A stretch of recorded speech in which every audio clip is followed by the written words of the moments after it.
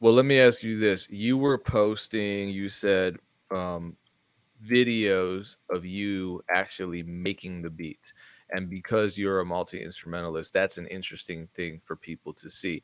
I've interviewed other producers who have said the same thing, where because they're making a video of them making the beat, it kind of pulls more rappers in because it feels like they're a part of the process. You know, it's kind of like almost the feel of being in the studio with you, right? That you're seeing the 100%. performance.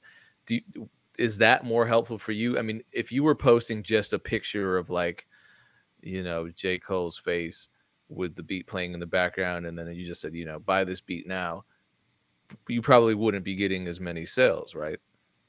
Absolutely not. I 100%, I am convinced that the reason why it was working is because people started developing a relationship with me specifically, and they just enjoyed me as a person. And honestly, if I have to be honest, back in 2018, my beats weren't that good. There were people making way better beats than me.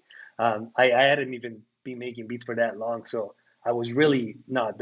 They were really not that great.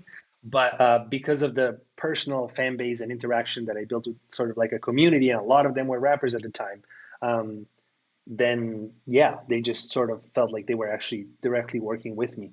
Um, yeah, so that's definitely a big one, a big important part of it. And I want to talk more about how other producers can do the same thing or apply those same elements, Yeah, because it depends on your personality, right? I mean, you didn't start out feeling all that comfortable. You said you didn't like your beats. I think that's all a matter of opinion and subjectivity, but it sure. took some time to develop that. Yeah, and I think that I mean at first I'm not a particularly like extrovert person. I'm pretty shy and quiet. Um, And I think that really was the hardest part. The hardest part was putting my face in front of a camera and just putting my music out there and just opening up like that. And then the thing that really, it sounds so stupid, but it's not. I think it's actually very important and something to think about.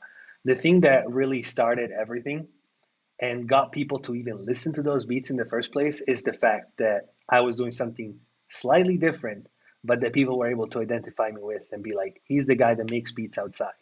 And every time you saw that on your feed, if you were following me, it would be like, oh, it's him. And you would at least click it and give it a chance and listen to it because you're scrolling through Instagram muted. So it's really a visual thing more than an audio thing. The audio thing comes after once you decide to listen to something.